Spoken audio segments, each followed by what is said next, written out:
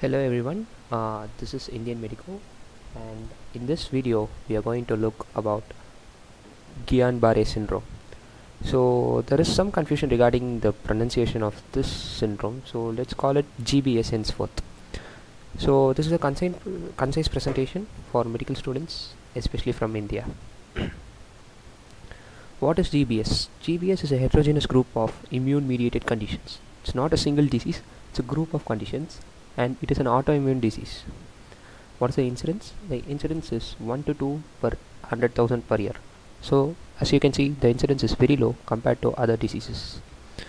There are a few common types that you must be aware of: acute demyelinating polyneuropathy, acute motor axonal neuropathy, acute motor and sensory axonal neuropathy. These are most common variants among GBS. What is the pathophysiology? It is an autoimmune response triggered by a preceding infection, and this autoimmune response causes demyelination of axons. So there will be an infection, say bacterial or viral, which triggers an autoimmune response.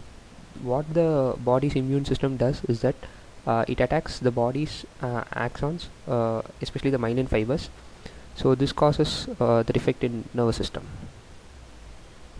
What are the clinical features? There is a prior history of infection, most commonly gastrointestinal infection or a respiratory infection. There will be acute paralysis. The paralysis will be evolving over days or weeks, very quickly, that is I mean to say.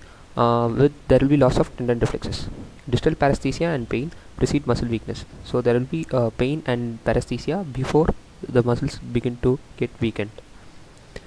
Muscle weakness ascends rapidly from lower to upper limbs. So the weakness initially starts in the lower limb, then they go to the upper limbs. The proximal muscles are more commonly affected than distal muscles. Say for instance, the flexors of the hip are first affected, then the flexors of the knee. What is the most important complication? Since the muscles are weakened, it may lead to weakness of the respiratory muscles. This can lead to respiratory failure. What are the investigations that you do to diagnose GBS? 1. The CSF protein is raised. So you can do a spinal tap and send it for CSF analysis, and you can find that the CSF protein is raised. Electrophysiological changes are noticed. So you will order an EMG and look for the electrophysiological changes. Antibodies to the ganglioside GM1 can be found. What are the differential diagnoses? The various differential diagnoses for GBS are poliomyelitis, botulism, diphtheria, spinal cord syndromes, myasthenia. So how do you diagnose GBS? What are the differentiating features of GBS that makes it unique from these conditions? One thing is that GBS always starts in the lower limb, then it progresses to the upper limb, and there will be rapid progression, that is in days or weeks. There will be bilateral involvement, that is all 4 limbs will be affected in GBS. So if you have all these 3 things, you can pinpoint your diagnosis to GBS. What is the management? Plasmapheresis, that is you remove the patient's plasma and infuse new plasma. That is also called as plasma exchange. Intravenous immunoglobulin therapy may be useful.